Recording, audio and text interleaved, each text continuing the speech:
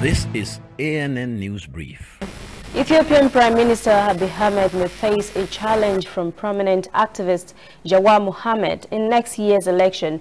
Jawar told Reuters News on Friday his decision is as a result of days of demonstrations by his supporters in which dozens died.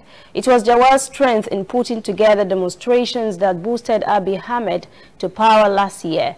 The Prime Minister had come a long way in instituting sweeping political and economic reforms.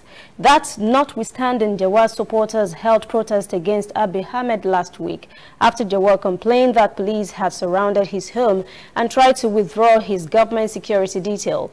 Police Commissioner for Oromia said on Friday 62 protesters, including 5 police officers, were killed in the region in 2 days of protests. Abiy won the Nobel Peace Prize this month for fostering regional peace. Villagers in Bosaso, Somalia have said a U.S. drone strike, which was actually targeted at the Islamic State hideout in Somalia's eastern region of Portland, has killed 2 frankinese collectors. Another person was also reported injured after the drone strike hit others in the remote Amira village in the Gullis Mountain region of Somalia's northeastern Bari province. U.S. Africa Command says it conducted the airstrike and targeted IS terrorists in the region. U.S. Africa refuted local claims of civilian casualties, saying it killed 3 terrorists and no civilians were harmed.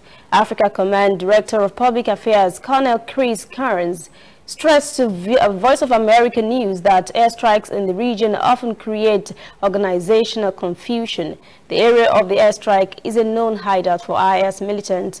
Locals also harvest gold and frankincense there, using traditional Sufi religious ceremonies. We'll be right back. Whether in your house, at your office, on your phone or online, we are there. We have the facts behind the headlines. We cut to the chase with the news you really need. We cover every angle. We are the bigger, better news network. We are African News Network. ANN. Watch ANN News on MITV from a truly African spirit. A group that had been taken hostage by rebels from the Central African Republic has been freed by the Cameroon military. The rebels took 22 locals hostage 2 weeks ago and held them for ransom. But the military's raid on Garoua Balua late last week led to freedom for the 13 Central Africans and Cameroonians. Cameroon Army Colonel Dominique Njonkon, who is commander of the troops that carried out the raid, said 5 of the abductors were killed.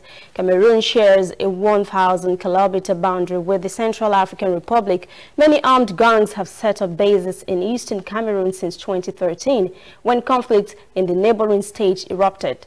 Last week, nearly 400 CAR refugees in Cameroon agreed to voluntary repatriation, but a vast majority of the 274,000 refugees are apprehensive about going home because of continuing violence.